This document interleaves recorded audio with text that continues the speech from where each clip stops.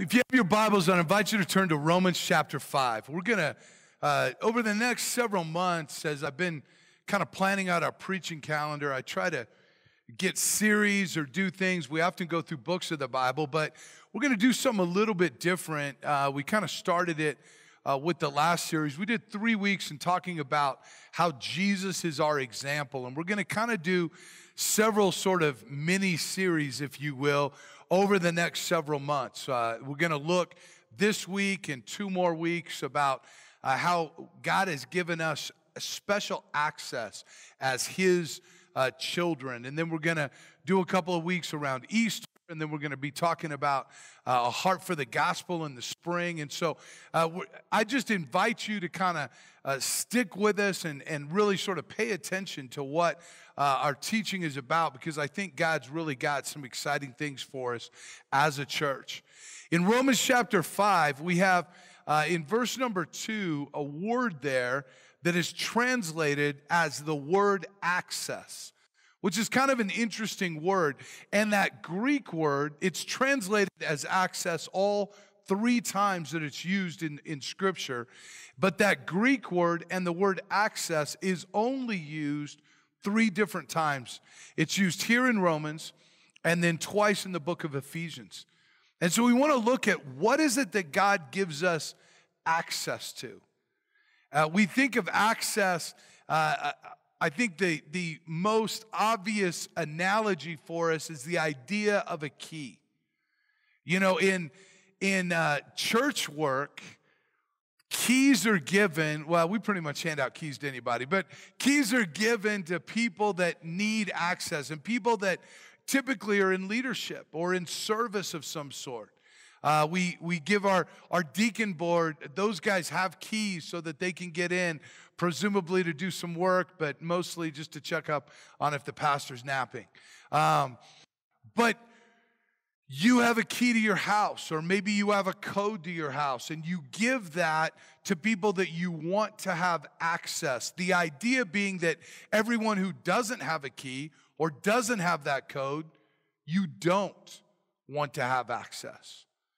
So in Romans chapter 5, beginning in verse number 1, it says this: "Therefore, having been justified by faith, we have peace with God through our Lord Jesus Christ." Now, by way of introduction, let's walk through this verse. Put verse 1 back up there if you would.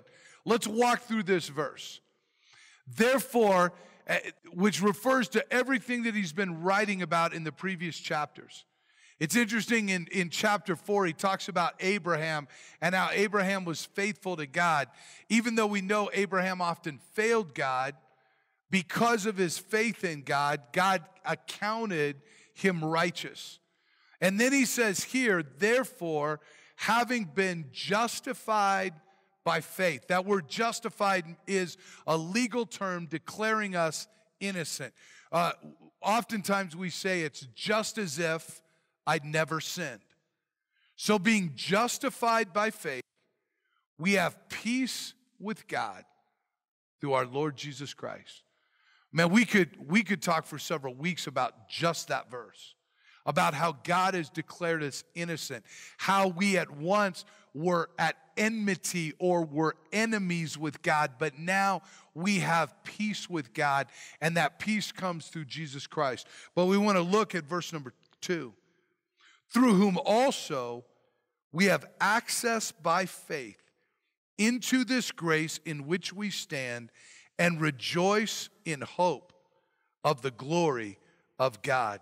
Through whom also we have access by faith into this grace in which we stand. And so verse 1 tells us God declares you innocent. Because of our faith in Jesus Christ and the work of Jesus Christ, we have peace with God. And that comes because we once were sinners, destined to have to be judged because of that sin, but through the sacrifice of Christ, we're justified, giving us a relationship, peace with God. And then he says, God gives us access to the grace in which we stand. In other words, positionally, this is where we're at. We're at peace with God. We're declared innocent as followers of Jesus Christ. But now we have access to this grace. We have a deeper level of relationship. A couple of years ago, it's actually been over 10 years ago now, we did a couple of things as our extended family. My mom got this idea, and one time we went and toured Coors Field. And they take you around. You can sign up for it. It's usually either not during the season or definitely not on a game day. But they let you in, and on this off day, you get to walk around. You get to see kind of how the concessions work and sort of behind the scenes. And we got to go and go down into the dugout and get onto the edge of the field. But even within that, there are still things that we didn't have access to. Another time we did a tour of whatever it's called this week, Mile High Stadium. And so I know it's called Empower Field. But we got to, it wasn't called that then, but we got to go to the newer, for people that have been around a while, right, the new Mile High Stadium. And same thing, they have a Colorado Sports Hall of Fame in there, and then you got to go down into the tunnels. You got to see where they pull in the big semis when they're going to do a nationally broadcast game. And we got to go out onto the edge of the field, and they took us up and showed us the press boxes and the different suites. But they told us about the owner's suite, but we didn't get to see it. They told us about the Rockies clubhouse, but we didn't get to go in there. That was players only. They told us about the Broncos locker room, and we got to see pictures of it, but we didn't get to go in there. We got to go in the visitors locker room, but not the Broncos. Why? Because while we got increased access, we didn't have full access. We weren't at that level. You want to get at that level, you got to make the NFL, right? You got to be a major league player. Those guys can pretty much go wherever they want. Or you can own the team. I guess those guys probably can go wherever they want. I don't have to worry about either making a pro sports franchise or owning a team, I don't think. But God gives us full access to His grace. We get the full version of that. That's important because, sometimes people will say to me, oh, pastor, what's it like to pastor a church? Or listen, as a pastor, I have responsibilities that I will answer before God, but I don't have any more insight into Scripture. I don't have any more access to God than anybody else. We're all saints. We're adopted children of Him. We are at peace with God, and God has given us access. As I studied that Greek word, and I'm not even going to try to say it for you today, the truth is this: that word doesn't have any sort of deep hidden meaning. Neither does the word access. It actually means exactly what it sounds like on the surface, which is God opens the doors for us. We get full access to Him and to His grace. And so this morning we're going to look at that, and I don't know that you're going to hear anything this morning that is real new, that maybe you haven't heard before, but I hope it's a good reminder of where we are with Jesus Christ. Access to God's grace means a couple of things for us. Number one, it means I don't have to work for it. I don't have to work for it. Ephesians chapter 2, verses 8 and 9 says this: "For by grace you have been saved through faith, and that not of yourselves. It is the gift of God, not of works, lest anyone should boast." God's grace to us is a gift. It is not something that you have to earn. It is not something that you've got to be good enough. You've got to work for. You've got to hope that maybe you'll pass a test. Listen, God's grace is a gift to us, and we don't have to work for it. None of us are saved by what we do. the Apostle Paul, who wrote 2/3 of the New Testament, wrote to his protege in the ministry, Timothy. This man who the Bible says was full of grace and power, who did amazing things in God's ministry, even himself. But Paul, writing to Timothy, says this in 2 Timothy 1:9, who has saved us, talking about Paul's relationship with Christ and Paul and Timothy's relationship with Christ. He said, who has saved us and called us with a holy calling, not according to our works, but according to his own purpose and grace, which was given to us in Christ Jesus before time began. Not according to our works. And yet, Paul's works were significant, weren't they? I mean, this guy suffered for the cause of Christ. This guy preached for the cause of Christ. He started churches on multiple continents. This guy preached before kings and magistrates. He eventually gave his life for the cause of Christ. And you know what he said? That's not why God saved me. God saved me because of his purpose, not because of the works that I've done. It's a gift of God. And so we need to stop trying. Now, that doesn't mean that we don't take sin seriously. That doesn't mean we don't take our walk with Christ seriously. But it means that we, so much of the time, we know this. And even as a church, I want to make sure that we try to always preach this and revel in this. And yet, I know personally my tendency, and I believe our tendency as people, is we want to try to work for it. I mean, we know it's a free gift, but I want to be deserving of it. You are not deserving of the grace of God. And what do we mean by grace? You know, mercy means you don't get what you deserve. That's mercy. Mercy is like you're caught red-handed, you deserve punishment, and you don't get it. That's mercy. You know what grace is? Grace is getting something you don't deserve. For us, grace is getting God's favor, God's love, getting forgiveness, getting the adoption as sons and daughters into his family. This is the grace that God gives to us. And he has already given it to us. And so we need to stop trying to earn it. How do we get God's grace? We trust in him. That's what Ephesians says, right? Ephesians says, by grace you are saved through faith. That's trust. Even Romans says that God's grace, this justification comes to us through faith.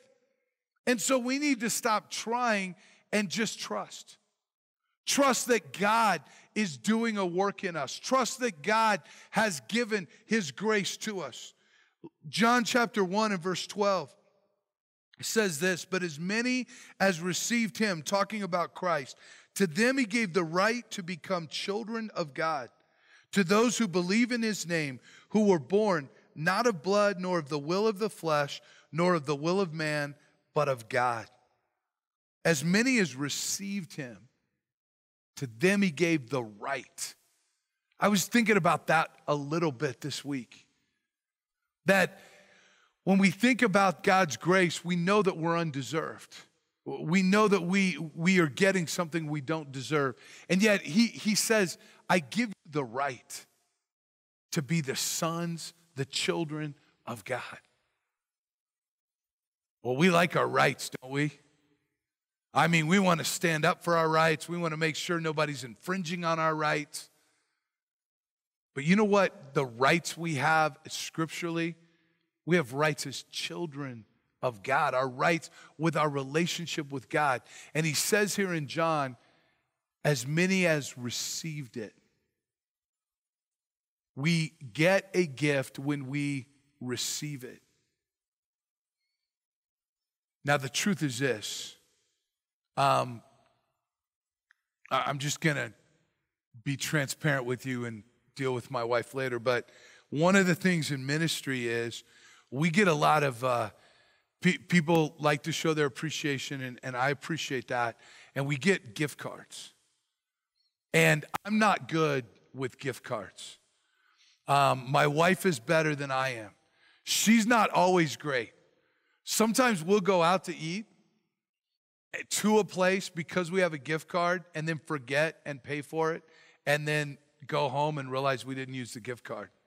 And we're like, oh, we got to go there again, which is fine. I mean, yeah, we get to go out to eat. My wife has a little part in her wallet that's just full of gift cards. And every once in a while, we'll be doing something and she's like, well, let's go there. We have a gift card. And I'm like, we do? That's ice cream. We should have used that already, or whatever it is. We have to receive that gift. God offers to us his grace, but we've got to receive it. We've got to use it. And so we have to remember that access to God's grace means we don't have to work for it. It also means we don't have to work to keep it. 2 Corinthians 12 and verse 9 says this, he has said to me, my grace is sufficient for you, for my strength is made perfect in weakness. Therefore, most gladly, I will rather boast in my infirmities, that the power of Christ may rest upon me. Christ says, my grace is sufficient for you. It is enough. The access that I give you is sufficient. It is secure. Now, I enjoy heist movies.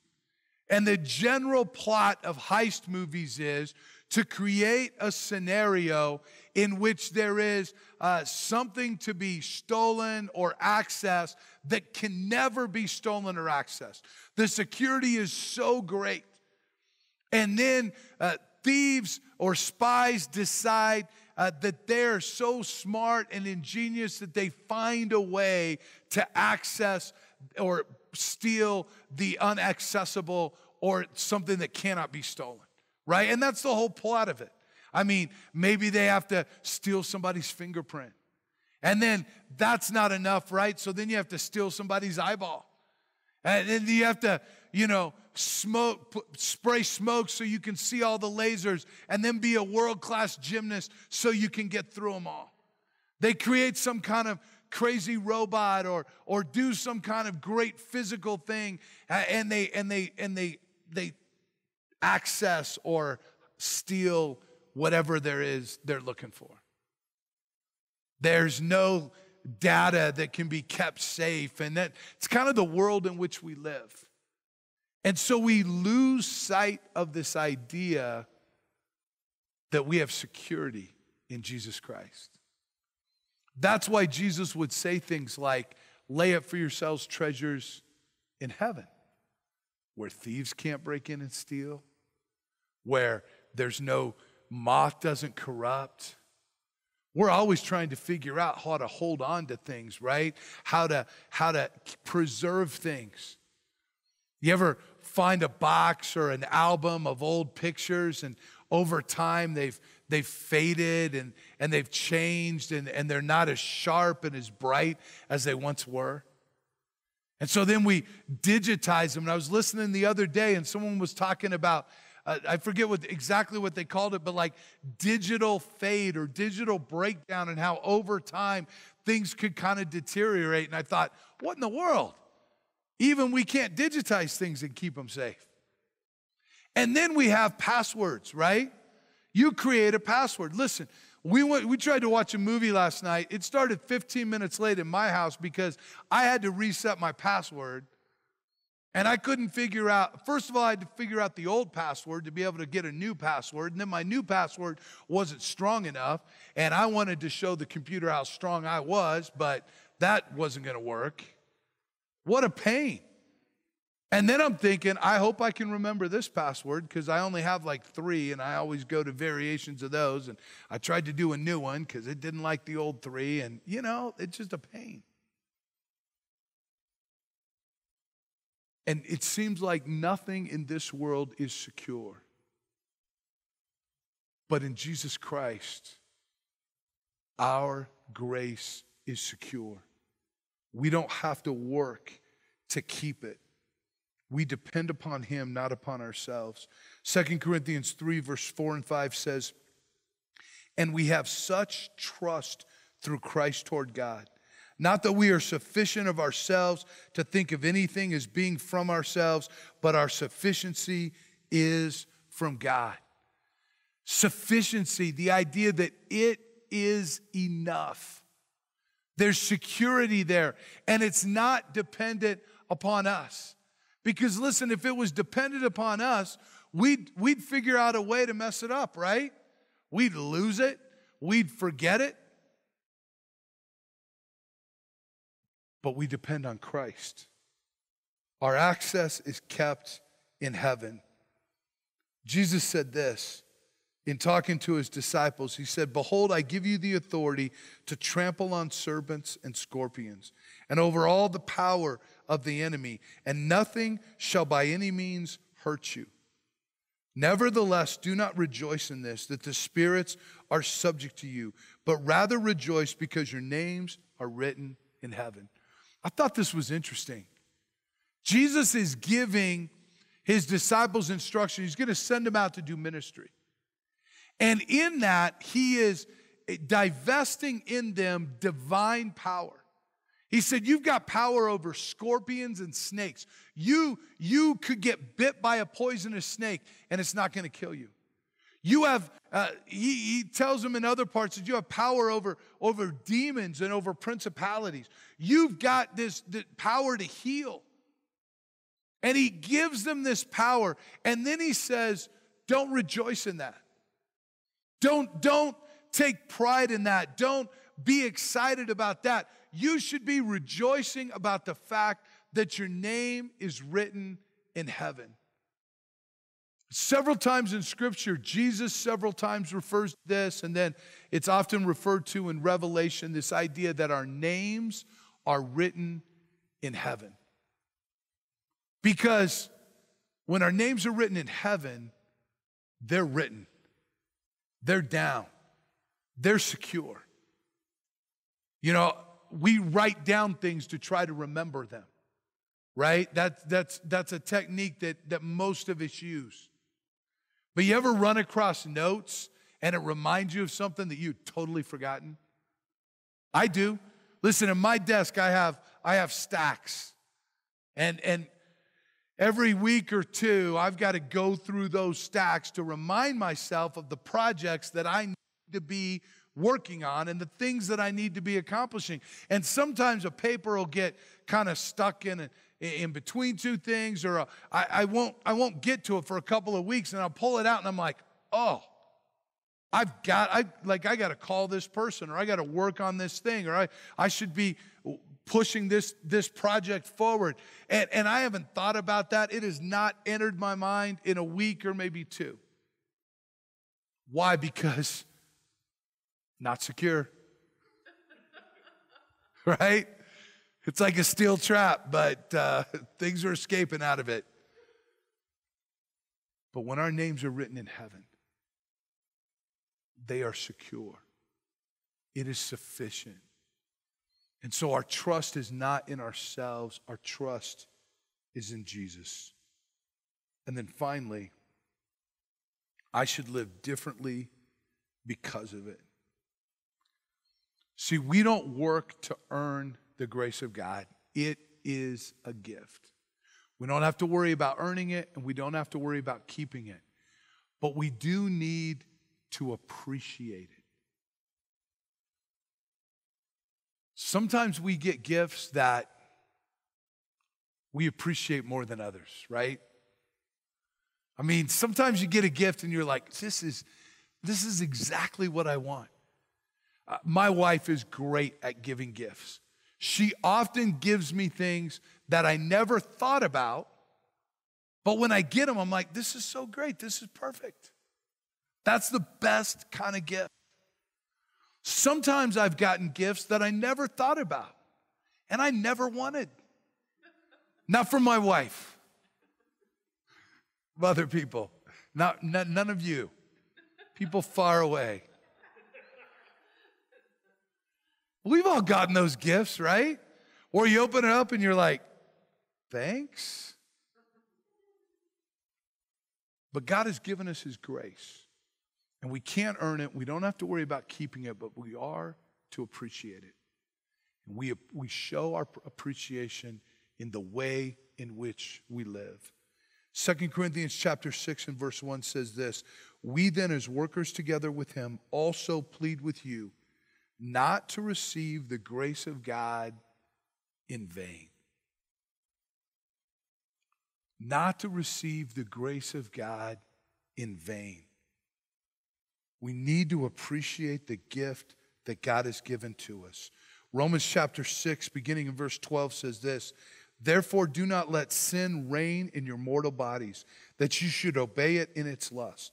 And do not present your members as instruments of unrighteousness to sin, but present yourselves to God as being alive from the dead, and your members as instruments of righteousness to God. For sin shall not have dominion over you, for you are not under the law, but under grace." Part of understanding the gift that we've been given is to then enjoy it, but appreciate it. Listen, I don't give my kids gifts for them not to use them, not to appreciate them. My son's into outdoor things, and so probably for the last 5 years, pretty much every gift he gets is related to that. It's a backpack or something related to snowboarding or hiking or something that we know he wants. And we don't give him those things so that he can put them in his closet. This year we gave him a backpack. Listen, I don't want to see that thing hanging on his wall and looking all pretty. I want to see it get dirty. I want to see it get a little scuffed up. Not for him to abuse it, but for him to use it. That's what we're giving it to him for. Right? When I was little, when my kids were little, and I would give them toys, I wouldn't want them to just look at the box and go, "Oh, Daddy, it's so pretty," and put it up on a shelf and not use it. I knew it was a good gift when the box got destroyed in the process of opening it, because they wanted to get to the toy so much and they wanted to play with it. That's how you knew you struck gold as a parent, right? When they would stop and play with that, and then on Christmas morning, you'd have to remind them, "Hey, you've got some other presents." That's when you knew you did good. God desires that we appreciate the grace that he has given to us, not abuse it. He didn't give us forgiveness and grace so that we could go and sin. He freed us from sin so that we could serve him, so that we could love him, so that we could walk in freedom. We're not in bondage. And so we need to appreciate the gift that God has given to us. 1 Corinthians 6, verses 12 through 20 talk about this, but verse 20, you're probably familiar with it, says, "For you are bought at a price. Therefore, glorify God in your body and in your spirit, which are God's." We often think about this. We're bought with a price like we owe God something. And we do. We owe him everything, but we're free in that. We don't serve him out of obligation. We serve him out of appreciation. And so it changes our attitude. Because if we serve him out of obligation, or we're trying to earn God's grace, then if we're not careful, we can get to the point where we're actually thinking we're doing it. Or we can actually take pride that we're doing it better than somebody else. But if we're serving him out of appreciation, we know we could never do enough to repay what God has done for us. We're just happy to get the opportunity to do what he's called us to do. And we don't have to compare ourselves to other people. We don't have to worry about where we stand with God, because we can be secure in him. This is the access to God's grace that he has given to us. And so my question to you first and foremost is this: do you know Christ as your Savior? Romans chapter 10 and verse 13 says, "For whoever calls upon the name of the Lord shall be saved." He offers his grace to everyone. But we've got to receive that gift. We've got to put our faith and our trust in Him? And if you have done that, are you walking in that grace? Are you accessing the grace that God has given to us? Are you still trying to earn something that God has given to you as a free gift? Are you still worried about losing something that God has said is written in heaven? Or are you appreciating the gift that God has given to us? Let's pray this morning. Gracious God, Lord, we thank you so much for your word. God, your word that reminds us of the riches that we have in you. God, I pray if there's somebody here today that does not know you as Savior, God, that today would be their day of salvation. Lord, if they're watching on the live stream, I pray that they would reach out through the Facebook or YouTube, or go to belmarchurch.com and contact us there. Lord, we'd love to continue this conversation. For somebody that's here this morning in person, if you don't know Christ, I'd love to talk to you after this service about that. There is no more important conversation that we could have.